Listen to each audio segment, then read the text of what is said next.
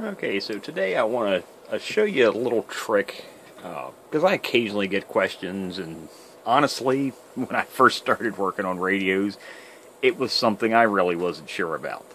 And it was a problem I used to run into, years ago. And I thought I'd share this information with you, and a cheap way to get around it. Cheap thanks to China. The problem is occasionally you'll be doing, now honestly in this radio the signal levels are fine. I wouldn't have that problem in this one. They are kind of low, and actually with the one frequency counter I'll show. But the problem is you're trying to do a transceiver alignment. The first thing you do in your alignment is the synthesizer circuit. So you're going to be calibrating basically all of the crystals and the oscillator circuits in the radio. You need to calibrate those frequencies so they're accurate. The problem is some radios, some of those circuits, the signal's too small, and your frequency counter won't pick it up. You'll hook up your probe, and most people use what I'm showing right here, which is perfectly fine. You use something like an oscilloscope probe. They're very handy. Ideally, you should have this in the 10 times. If you're one that's either permanently 10 times, one that has a fixed 10-time value, or if you're using one that came with a scope, a lot of times they'll be like this one. It's switchable between 1 times and 10 times. You want to put it in 10 times. That adds attenuation, and that'll help to prevent loading down your oscillator circuits, which inevitably will shift, depending where the test points are. It may actually shift your frequency one direction or the other. But like I say, a lot of times the problem you'll have is you'll hook up a scope probe, have it in 10 times position. You'll hook it up to your frequency counter, and it doesn't display anything. It'll show just that. 000 or whatever yours shows, or it'll be bouncing around. It's not a steady frequency. It will not. It's just the signal's not big enough for your frequency counter to lock on to it. Now, if you've got something like a spectrum analyzer, no biggie. That thing measures down into ungodly small signal levels. But a lot of people aren't going to have something like that. So what can you do? Well, some people would say, well, use an oscilloscope. That's about all I can say. Good luck with that. Unless you have a really, really expensive scope. A lot more expensive than that scope. A lot more expensive. Add another, 2 zeros to the end of it, the price. The frequency counters that are built in, because that has a where the heck is it? Up the top right there. There's a little frequency display. That thing's only accurate to 100 or maybe 10 hertz or something like that. And they're really not that super. They're great for just hooking up to a circuit. Okay, there's a 10 megahertz something signal. It's a general reference, but you don't want to use that for doing alignments. You want to use a frequency counter. Like I say, you can use a spectrum analyzer. That's perfectly fine. Most people don't have that. But how do we get our signal bigger so we can see it? Now, if you have something like that, that's a laboratory amplifier. It's a wideband or a broadband lab amplifier. It has a fairly flat frequency response over a very large range. And it will take a very tiny signal and make it big, so something like the frequency counter can lock onto it. You can use it for other things too, because actually that one will do up to 5 watts. So, you can transmit with that thing. But that's really, really expensive. Even used, those frequently sell in the $1,000+ range. I think that one usually sells for $1,500 to $2,000 used, usually. New, they're 10,000, 15,000 or more. And that's, like I say, that's only a 5-watt amplifier. So what can you do to not have to buy something really expensive like that? Well, you don't need a lab amplifier, because that thing puts out, like I said, it's a 5-watt amplifier. You don't need that much power. You just need a little bit.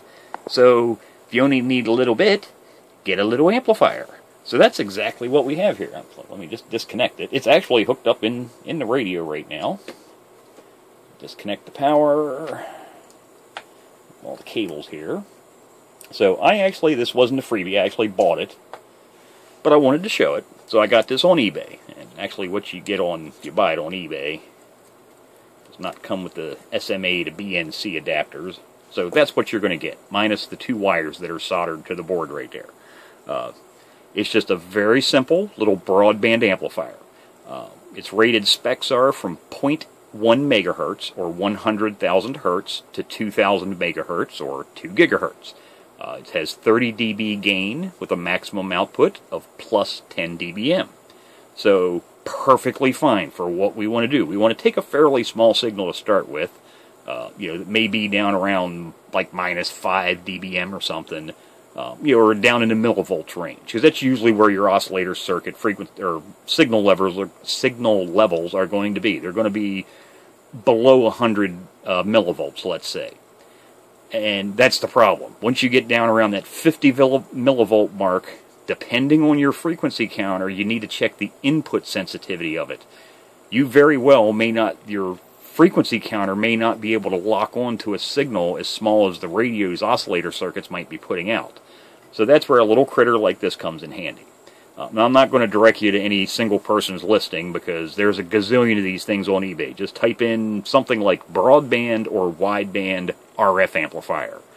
You're going to see these little things. If it's a little tiny green board with a little SMA connector on the end, on each end, you can see there's just a couple components on there. There's a bunch of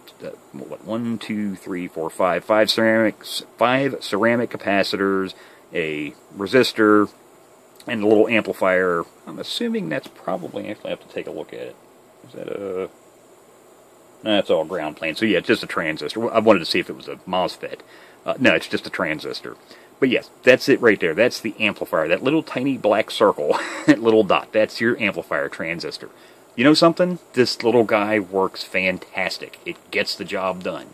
Now the only thing, if you work on CB radios, you probably don't deal with SMA connectors a lot, which is what this has on it. So now these are Pomona. They're actually very expensive. You don't need to get Pomona brand. Again, just go to eBay and type in SMA SMA to BNC adapter. Get yourself two SMA to BNC adapters, because most people that work on CBs, everything they have is going to be, the test equipment's probably going to be either N connectors or frequency counters and whatnot. Everything's going to be BNC connectors, just like the end of your scope probes are going to be BNC connectors. Now you can actually vary the gain on this little board. So if you get one of these, you can even use this as an amplifier for a receiver. So if you have like a shortwave receiver, well, it doesn't have to be a shortwave actually, because remember this covers from 0.1 megahertz to 2 gigahertz. So 100,000 hertz to 2 gigahertz range. You could just basically stick this in line with your antenna, hook up between 6 to 12 volts to this thing, and you've got an amplifier, a preamp for your receiver. So, lots of handy little uses you could use this thing for. Like I say, it's small signal levels we're dealing with here, so don't expect massive amounts of power out of the end. The biggest thing that's going to come out of the end of this thing is about plus 10 dBm. But for this purpose, it's great, and I want to show that. So let's just say we've got this radio here. I just picked a test point in here, got a scope probe hooked up to it. Here's the other end of it. So if we go over and hook it up to the spectrum analyzer,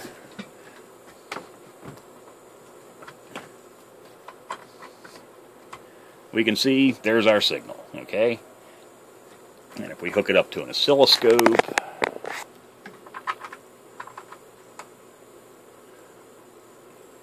again, we can see there's our signal.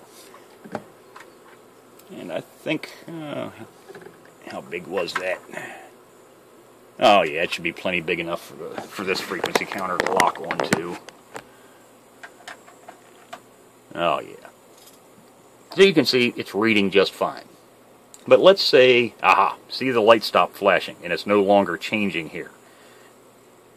In this frequency counter, when that little light is flashing, that means it's actually reading the signal. You can see actually the sensitivity. You can see I just turn it a little bit, it starts to jump around. That's the problem you run into frequently. So actually, this counter is starting to have troubles locking onto it. It's right. I've got the sensitivity turned up the whole way. If I turn it up the whole way, no, it's bouncing around. So honestly, it's having a hard time locking onto that signal. So actually, this is the perfect example. But we even turn the sensitivity down more. We'll turn it down to halfway. The light's stopped. The counter, it's not doing anything anymore. It's just that's the last thing that it could read. So what we're going to do is just take our little amplifier module here. We're going to hook to the input hook up our scope probe. I got a BNC cable here. We're going to hook up to the other end. Oop, did I knock the scope? Nope. Thought I knocked the scope probe off in the radio.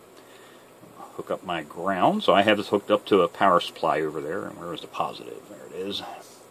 It's putting out actually just 10.8 volts at the moment. So actually that power supply right there is putting out 10.8 volts at, and it's a little, this amplifier is using a whole whopping 0.04 amps. So 40 milliamps. Yeah, it doesn't use a lot of power. And we'll take the other end of this BNC cable and we'll hook it up to the frequency counter. Now you can see I still have the sensitivity set at halfway and it's locked on. That's what the little guy does.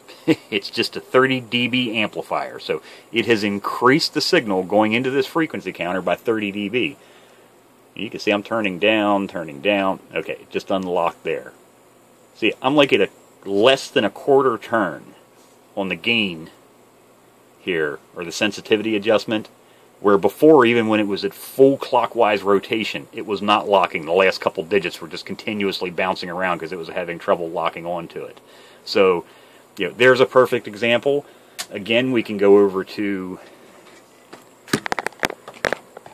the spectrum analyzer, hook it up to the spectrum analyzer, so you can see how big the signal is there. And then if we disconnect the BNC cable, take this connector off, so we're just going to hook the scope probe back up straight to the spectrum analyzer. You can see how small the signal is there. It's 30 dB smaller. So if you have problems with your frequency counter, it's not your frequency counter. I mean, it is your frequency counter. It is and it isn't. The problem is you're trying to use an instrument like that out of its range. If you look at the owner's manual, it will tell you minimum input sensitivity. Well, if the signal that you're trying to pick up, you have to remember, you're usually going to be using something like a scope probe in the 10 times position because you want that additional input impedance so you don't load down the circuit in the radio, which, depending where you hook it up, could shift your frequency for starters, or it could just stop an oscillator from oscillating altogether. It'll stop oscillating. So, you know, you want a scope probe in the 10 time position, but once you flip into the 10 times position, then your counter won't lock on. You flip it into the ×1 position, yeah, your counter will lock onto it, but now your calibration isn't correct because you've applied so much load to that oscillator circuit, it's actually shifted the frequency one direction or the other. So that's all you need to do. Keep your scope probe in 10 times. Spend this little board. I got this one from a supplier in the United States. So this shipped from, I think it was California. It was less than $10. It was $10 and whatever odd cents. You know, I'm sure you can get these things. There's buku of these things for sale on eBay. If you get them direct from China, you can probably get them even cheaper.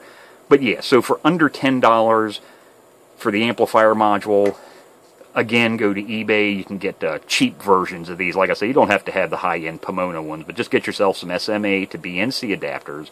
The only other thing you're really going to need, which you probably already have if you do repairs on radios, is, you know, at least a BNC cable to then hook up from the output of this over to your frequency counter.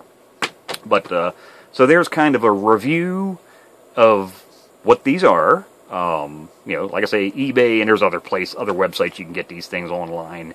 But and how to actually use it and what it does for you. Like I say, it's the main thing is you end up, if you've ever run into that, I know I used to all the time. You're trying to measure a signal, it's just too small. What do I do? And you're not sure if something like, you know, you see these things online and you go, man, will that work for what I want? You know, and you read the spec sheet and it says, it's 50 ohm input impedance. Well, don't forget, a lot of times, depending on what you're using, some frequency counters, now that one has 1 megohm input impedance. Some may have 50 ohm input impedance. Some of them, now that one doesn't, but I've got other frequency counters that have selectable. So they'll have multiple inputs One input will be 50 ohms, and another input will be 1 meg, or it'll be selectable with a push button.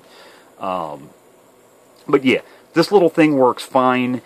Even if the impedance of this board is mismatched to the amp, like that counter, it's actually a mismatch, because this is 50 ohm input and output impedance on this.